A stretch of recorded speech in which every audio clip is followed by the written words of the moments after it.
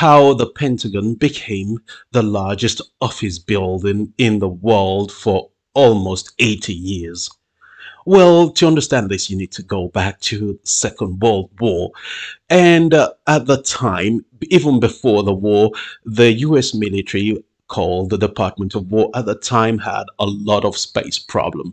And in the 1930s, they went to Congress to ask for money to have a new building to house, office personnel, military personnel, logistics. And they got the money, and that was fine. They built, and a few years later, Second World War started, and the Americans knew sooner or later they were going to get involved in the war, so they needed to prepare for that and the logistics of moving people around. And at the time, all the military people were in different buildings, munition building all over the place, but they wanted to centralize everything just to make it easier to work. And guess what? They discovered we needed another building. So they went to the Congress to ask for more money. And Congress said, no, you're not getting anything. A few years ago, you came here asking for money for building. We gave you the money, and now you're back again. We're tired of you coming back for money all the time.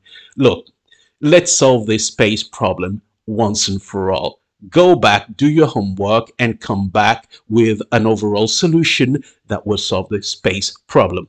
And guess what? They went back, did their homework, and came back and said, we're ready. We want more money. How much do you want? How about, say, $83 million? And Congress was like, oh, that is a lot of money. But anyway, when you think about it, $83 million to build a Pentagon is the equivalent of $1.19 billion in today's money. That was not some chicken change. It was a lot of money, but it was for the good of the whole country. And at the time, the World War II was raging, and they needed to get prepared. So they got approval. And guess what? It was a case of either you go big or you go home, and the Pentagon just decided we're just going to go big. We're the world's largest office building, and that was 6.5 million square feet, and that is the floor space they had. There is 600,000 square meters. It was just massive. And most of it was used for office space. And then you have other space in between there used for other things. But you need to understand that the US military is big. And they had about 23,000 military and civilian employees in there, and other thousands of non-defense or support personnel. It was massive. It was like a city in its own. It was just big. So you needed a big building. And then they started on the 11th of September 1941, and building work was going fine. And guess what? 3 months later, Pearl Harbor was bombed, and America officially was in the war. And then there was a lot of pressure to hurry up and get this building completed. And what they did was, because they were in so much hurry, that any section that's been built, it wasn't a case of let's build, once everything is finished everyone will move in. It was like, you finish this section, we move people in, and then you move to the next section, and it was just build, occupy, build, and occupy. And that is what they did. And on January 15th 1943, completed, and that was fine.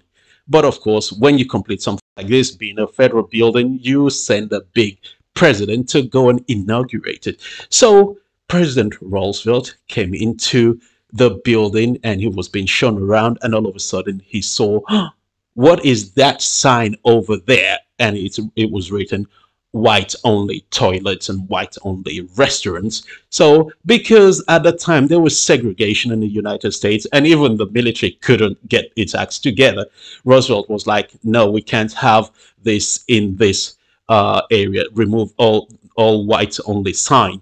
And the governor of Virginia, the location where the Pentagon was like, no, we disagree. This is the way we do things down here. And the president was like, excuse me, this is a federal building under federal jurisdiction. You're going to remove that. And because he was the president, they had to do what he said.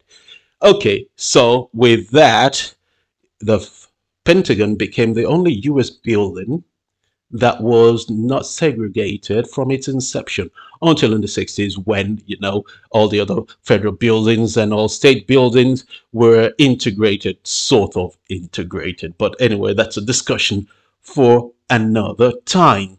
So at the time, the strange thing was that racism was still on, but you still had white and black personnel working together because a lot of these people also went to war, and the war was in Europe. So black soldiers, white soldiers also went to fight and defend American values there.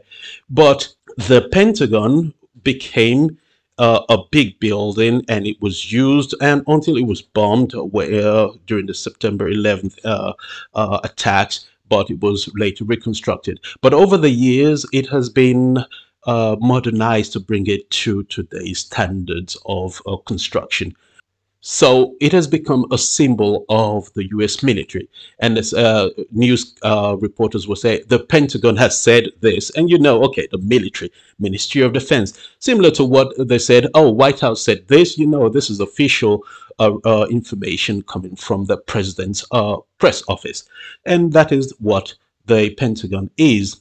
And an interesting thing about the Pentagon is that it held that position as the largest office building in the world for almost 80 years until, of course, then the Indians came along and said, hold my curry. You cannot have that. And then entered the Surat Diamond Burs. That is now the largest office building in the world, and it is in Gujarat, Surat, in India.